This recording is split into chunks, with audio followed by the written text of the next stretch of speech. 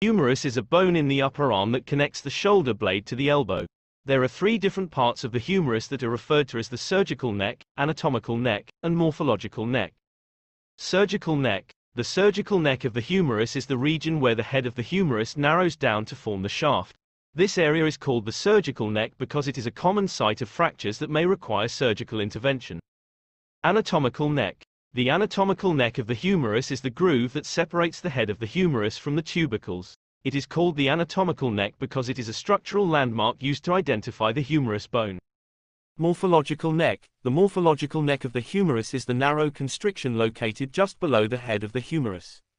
This area is called the morphological neck because it represents the point at which the bone changes shape from the head to the shaft.